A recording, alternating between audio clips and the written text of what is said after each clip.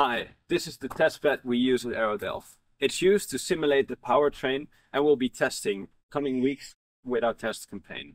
We'll do a full load test and we'll do some other endurance tests and interval tests. This will simulate how the fuel cell system will work in the actual aircraft. In the system, we have several loops. We have the anode loop, here is where the hydrogen comes in. We have the cathode loop, the air side of the fuel cell stack. We have cooling loops to dissipate the heat. And then we also go to the conversion and distribution side of things. This will all be attached to a motor, electrical motor, and a propeller to drive the aircraft forward. The electronic system is responsible for distributing and converting the power. After the power has been produced by the fuel cell, it goes into the power distribution unit, which goes into the junction box, and finally into the motor powering the propeller. This is actually a simplified version of our electronic system. Right now we have batteries powering the compressor, which ensures that the cathode loop has air at the sufficient pressure. Over the coming months, we will be implementing new changes and upgrades to our system, including components and wiring, to accurately simulate our actual powertrain for the full-scale aircraft. Alright, so there's two main loops in our system, our fuel cell system, the anode loop and the cathode loop. I'll first explain the cathode loop, that's where the air comes in. So down here, in this big black cylinder, there is an air intake and it gets filtered here, so particles get filtered out of the air. Then it goes up to the compressor where the air gets compressed, which makes it really hot, which is why it then gets cooled over here in the intercooler.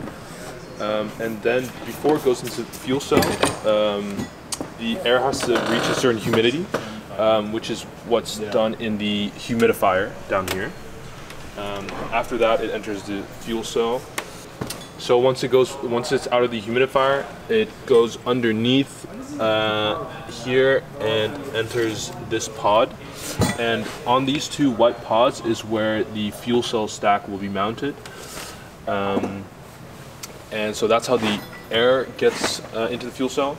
The other loop is the anode loop, which is the hydrogen.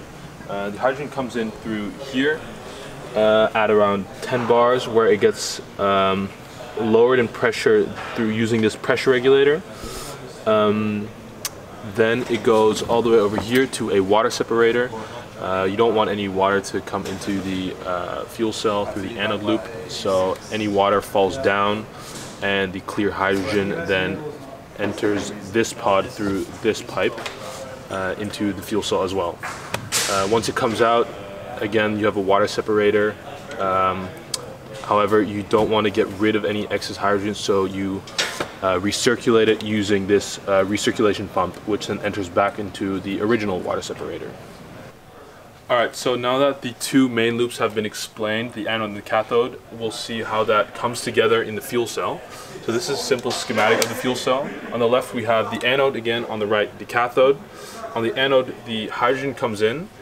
It then gets broken up by a catalyst into hydrogen ions and electrons. In the middle there's a membrane which only lets through the hydrogen ions but not the electrons. So instead the electrons are forced up through a cable, which is essentially your current, which will power, for example, a light bulb, or in our case, a motor.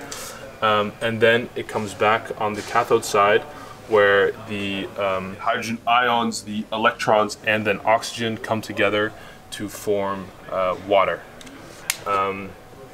On the other side, on the anode, you also have excess hydrogen that leaves your system through here.